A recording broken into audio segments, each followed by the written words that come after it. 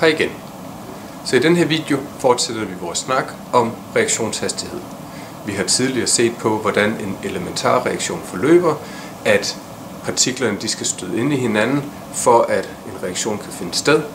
Og vi har også set på energiprofilen af sådan en elementar reaktion, at de skal hamre ind i hinanden med den tilstrækkelige kraft, for at en reaktion kan finde sted. Og at de skal ramme ind i hinanden på den rigtige måde. Det vi skal se på i den her video, det er, hvordan påvirker temperatur reaktionshastigheden, og hvordan kan man katalysere en reaktion, så den forløber hurtigere ved den samme temperatur. Det er de to ting, vi skal se på i dag. Temperaturen, den har så en betydning for, hvor kraftigt hamrer de sammen, mens katalysatorer kan hjælpe med at enten sørge for, at der skal mindre energi til, for at et sammenstød er succesfuldt, eller de kan fastholde den ene reaktant, så det bliver lettere for den anden reaktant at ramme rigtigt. Den geometriske opbygning eller tredimensionel opbygning af reaktionsforløb. Det er det, vi skal se på i den her video.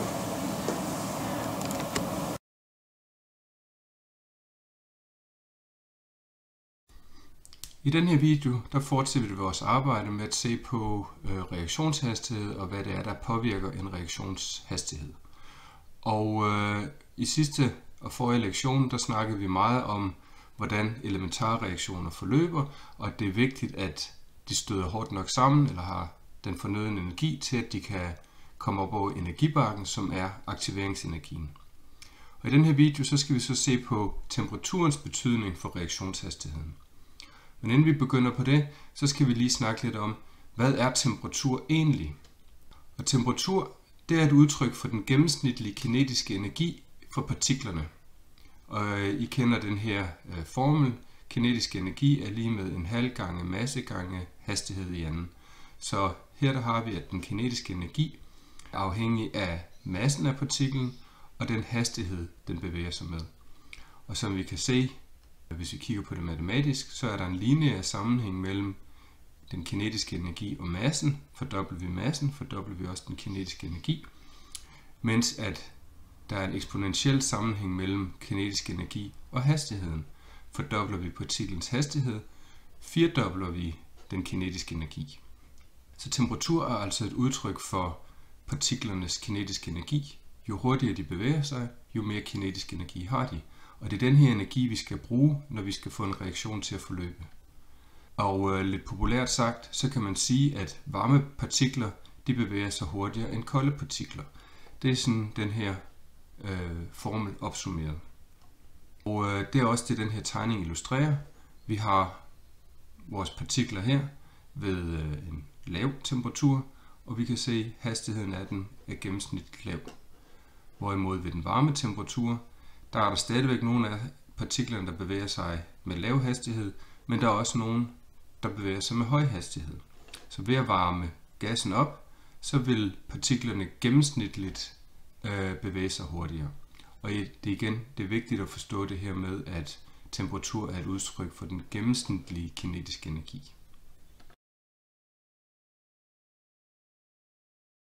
Og hvis vi skal hæfte ideen om, at temperatur er et udtryk for kinetisk energi op på vores model af en elementar reaktionsforløb, så har vi tegningen her. Vi kan se, at de to partikler bevæger sig mod hinanden. Hvis de har tilstrækkelig energi til at komme op og nå det aktiverede kompleks, jamen så kan reaktionen forløbe, og de nye partikler dannes. Og det er så det her med aktiveringsenergi, at der sker en stigning i potentiel energi, og den her stigning i potentiel energi er sker, fordi der sker en omdannelse af den kinetiske energi, hvor de to partikler bevæger sig mod hinanden, til potentiel energi, hvor bindinger bliver brudt og dannet, og så bliver det så ændret til det kinetiske energi igen, når partiklerne bevæger sig væk fra hinanden efter sammenstødet.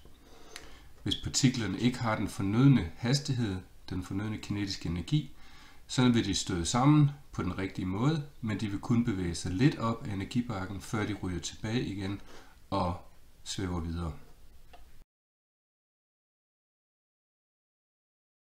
Så for at en reaktion kan forløbe, så skal partiklerne altså have sammenlagt nok kinetisk energi til, at de kan komme op over aktiveringsenergibakken.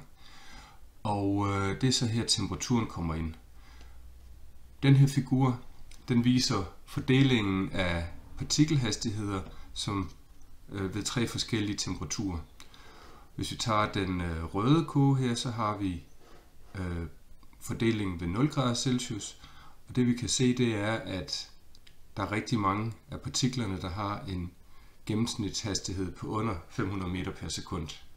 Hvis vi øger temperaturen til 500 grader, det er den blå kurve her, så kan vi se, at nu er det langt de fleste partikler, der har en gennemsnitshastighed på over 500 meter per sekund. Og endelig for den gule, 1000 grader Celsius, er kurven skubbet endnu længere til højre. Der er altså endnu flere partikler, endnu større procentdel af partiklerne i blandingen, der har en gennemsnitshastighed på over 500 meter per sekund. Så hvis vi nu har en reaktion, hvor at grænsen for, at partiklerne de har nok kinetisk energi, den er ved 1600 meter per sekund. Så kan vi se, at ved 0 grader Celsius, der er der ikke nogen af partiklerne, der har den fornødne hastighed. Det vil sige, at der er ikke nogen sammenstød, der finder sted med høj nok energi til, at de kan overkomme aktiveringsenergien. Hvis vi øger temperaturen til 500 grader Celsius, så kan vi se, at nu er der begyndt at være en lille del her, der har en hastighed over 1600 meter per sekund, og dermed bevæger sig hurtigt nok til at kunne overkomme aktiveringsenergien. Hvis vi øger temperaturen med 500 grader igen til 1000 grader Celsius, så er der lige pludselig en meget stor brøkdel af partiklerne, der har den fornødne kinetiske energi til, at reaktionen kan forløbe.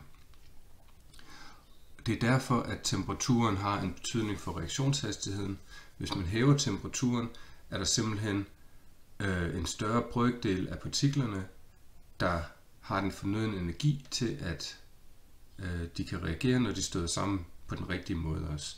Så det er simpelthen et spørgsmål om procentsats og et spørgsmål om sandsynlighed.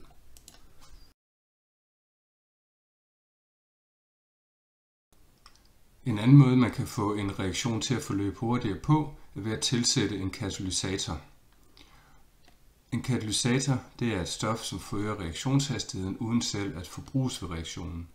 Det vil sige, katalysatoren indgår ikke som et stof i reaktionsskemaet, men ved at tilsætte det, så sænker det den tid, en reaktion tager, altså forøger reaktionshastigheden. Populært sagt kan man sige, at den måde en katalysator fungerer på, er at den skærer toppen af energibakken. Sagt mere videnskabeligt, så kan vi sige, at den sænker den nødvendige aktiveringsenergi. Og på den her tegning kan vi se, at den røde linje, det er den ukatalyserede reaktion, der har en bestemt aktiveringsenergi for at kunne forløbe. Med katalysator, så er aktiveringsenergien blevet meget lavere, det vil sige, der er en større procentdel af partiklerne i reaktionsblandingen, der har den fornødne kinetiske energi til, at et sammenstød kan bringe den over energibakken her, og så forløber reaktionen. En anden måde, en katalysator kan virke på, det er ved at øge antallet af sammenstød, der har den rigtige geometriske rumlige opbygning. Så her der ser vi et eksempel på reaktionen mellem etylen og dihydrogen, der danner etan. Den forløber ved, at vi har en katalysatoroverflade, hvor dihydrogen adsorberer på overfladen.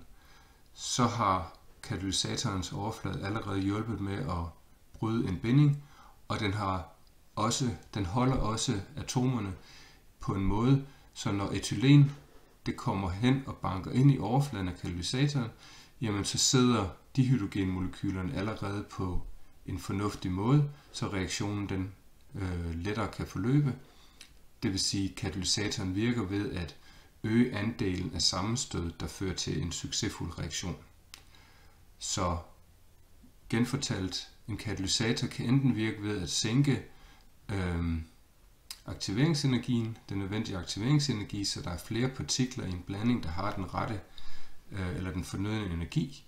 Og en anden måde, en katalysator kan virke på, er ved at sørge for, at flere af sammenstødene finder sted i den rigtige tredimensionelle konformation, så de forløber.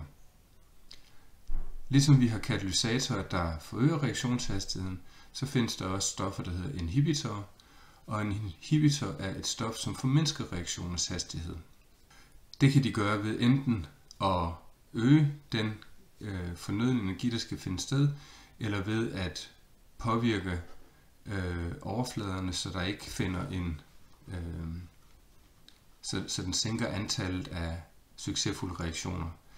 En inhibitor anvendes eller ser man typisk i forbindelse med snakken om proteinkemi, hvor enzymer fungerer som katalysatorer, og så kan man inhibere, altså hæmme et enzym, og så forløber reaktionen langsommere på den måde.